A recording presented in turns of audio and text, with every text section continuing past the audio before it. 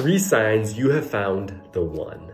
The third one is the opposite of what you think is healthy in a relationship, but it's super important. Number 1, you are committed to each other. A tangible way to tell that you are committed is that you guys confront problems and you solve them together. If you guys avoid problems and you dodge the tough conversations, you guys are not committed. Number 2, almost nobody has this nowadays. So if you have this, you're in the top 5%. You're attracted to who they are. Nowadays, physical attractiveness is put on a fucking pedestal, and you see it all over social media. I know you do. But in order to have true love, you need to see the beauty of your partner's heart and soul, not just their body. Number 3, you respect their differences. People think that similarities are what make a healthy relationship, but in reality, it's how you handle your differences that actually matter. The similarities are the fucking easy part, bro. Like, nobody needs help knowing how to deal with their similarities.